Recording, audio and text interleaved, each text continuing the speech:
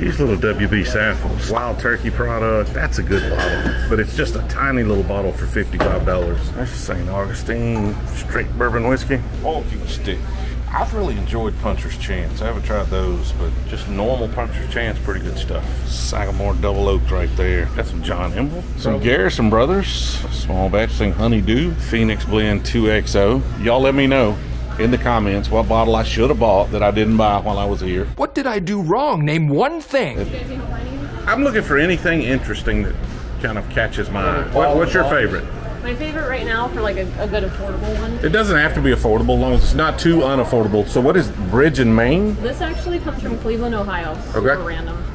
But they know how to make good whiskey there. It tastes like Buffalo Trace and Weller put together. You sold me. Go ahead and hand it to him. You sold me. You sold me with the Buffalo Trace and Weller blended together. I don't know if I believe you, but you sold me.